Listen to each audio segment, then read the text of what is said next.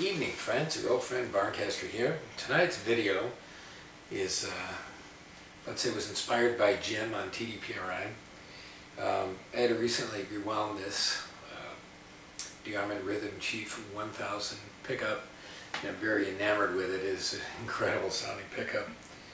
And Jim had asked me, do you think that, we could apply some of the internal technology that I found in the DeArmond pup to a Telecaster neck pickup. And Tele neck pickups, Teles, to most people are all about the bridge pickup. The necks, to a lesser extent. And so I wound a Tele neck pickup using the coil within a coil form. I didn't have Alnico 2 poles available to me, so I wound 5, and the interesting thing with Alnico 5, if it's a little bright for you, just turn down your tone control. It's just, I think, a lot more flexible magnet than an A2. So anyway, I ended up winding it again with 45 gauge, same as DeArmond. It's a thinner coil, not as fat as DeArmond, almost by about half, so I knew it would be a little bit brighter. And I put about the same number of winds, although it winds up being less wire because the DeArmond coil is actually thicker, has a bigger area to it. So it ends up metering at about 11.95K, and inductance is about 2.7 Henrys, which is probably twice what you see on a normal Telecaster neck pickup. It's got a little push, and its tone is very related. Now I'm thinking of winding another with either Alnico 2 or Alnico 4 rods, and believe it or not, there's a lot more room on the bobbin to get more wire in. So I can, I think, fatten it up even more and even more closely approach the Rhythm Chief's tonality. The Rhythm Chief has got about 4.5 Henrys of inductance. So when you hit it with gain, the amps respond very, very quickly. The Tele not quite as much, but still very well, surprisingly well, and I think with a few tweaks, we could really have something interesting here. But anyway, I'll shut up and give you an idea of what we have here.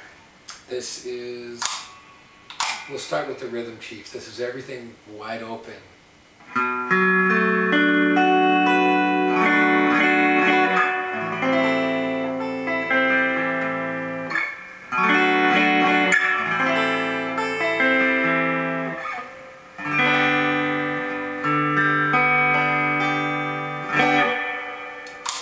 This is what the Tele does wide open.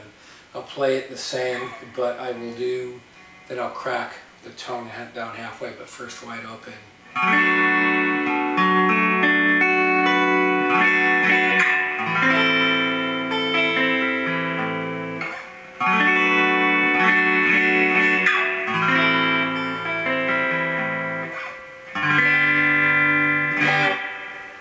Now back the tone down about halfway.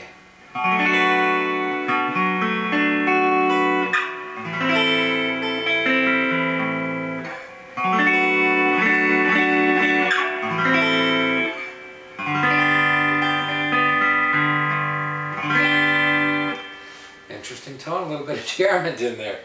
Okay, so now I'm going to go both back wide open and pop a little gain to it. And you remember the DeArmonds.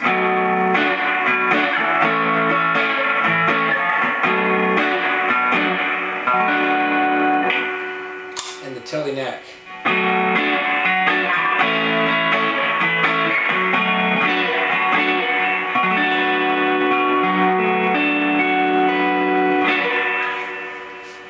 A little cheesy lead back with the DeArmond.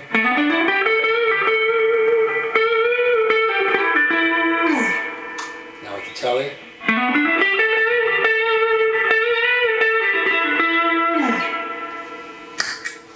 Anyway, interesting. I think we're onto something quite interesting here.